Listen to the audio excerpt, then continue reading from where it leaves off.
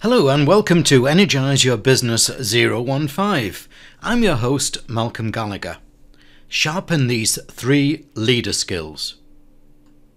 You may be enjoying boom or facing gloom in your business, but it's still time to sharpen your key skills to prepare for the opportunities that can and will happen.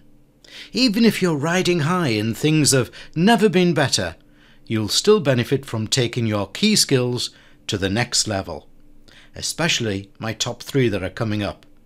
You'll get the maximum return on the time and effort you invest if you sharpen these 3 skills. Sharpen your commercial skills, your ability to manage money and time. It's about cash flow, return on investment, budgets, margin, profitability, deadlines and workflow. All the things that control the money in people's pockets, your pockets. It's not about becoming an accountant, but focusing on delivering the numbers that count. Now, everyone says they're interested in making money. We all love making money. But when it comes to the actual boring bits of making money, the commercial realities, people often switch off. It's too hard. They just don't understand it. They would rather focus on what they find easier and more interesting. Don't do it. Sharpen your commercial skills.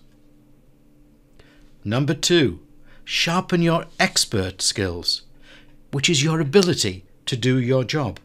It's about technical competence and specialist knowledge.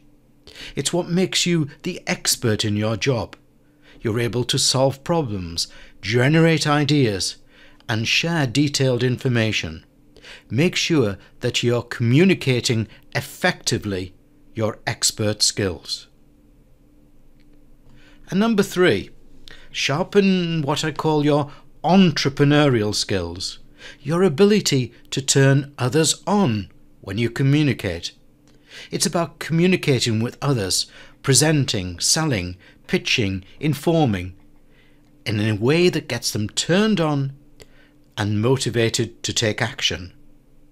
And it's not just relevant when you are selling, but any time you communicate face to face, voice to voice, screen to screen. Don't ignore the power of today, by the way, or podcasting. There are people who are technically or commercially competent who completely ignore their entrepreneurial skill. They tell you about their great idea or give you the business facts, and if you don't get it, then it's your problem, not theirs. Reflection. It doesn't matter if you are a big boss, little boss, team member. You can gain a real advantage in being strong in all 3 skills. Now, which of the 3 will you start with first?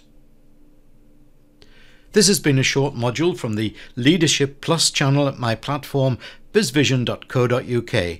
Visit for free membership, free library, and to see our Change Leader TV and listen to the Change Leader podcast.